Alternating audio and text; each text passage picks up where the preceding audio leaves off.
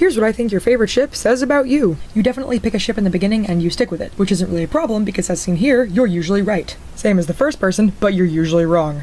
Aw, this is your favorite ship? Wow, I can't believe you never told your crush how you feel about them. That's really sad. I'm gonna be real with you guys. Until recently, I did not know anyone shipped this unironically. I thought it was a joke, and that's all I'm gonna say about that.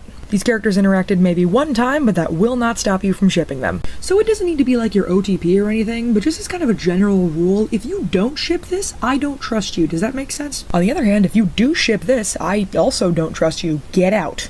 Yeah, we could be friends. I can see it. This is your favorite ship? Holy shit. You've got a lot of willpower. I could see this happening. Like, it's not a groundbreaking ship or anything, but like, it's a ship and it's cute. I could get behind this. Really? Like, I mean, objectively, there's nothing wrong with this ship, but like, you're really sticking with that? Okay. You really said love triangle, or whatever shape it's become. You have wonderful taste in ships.